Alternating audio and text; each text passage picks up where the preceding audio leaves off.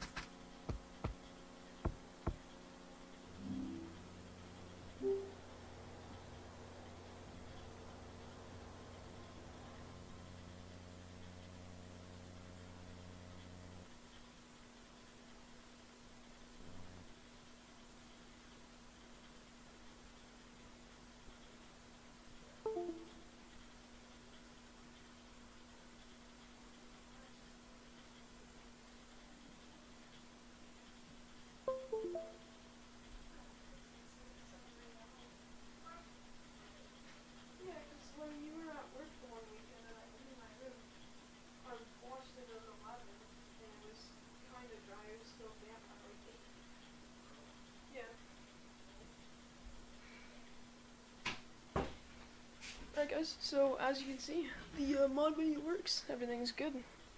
And if you guys have any issues with anything in this tutorial, just drop a comment and I'll probably reply to you or make a video on it. And yeah, see you guys in the next one. Goodbye.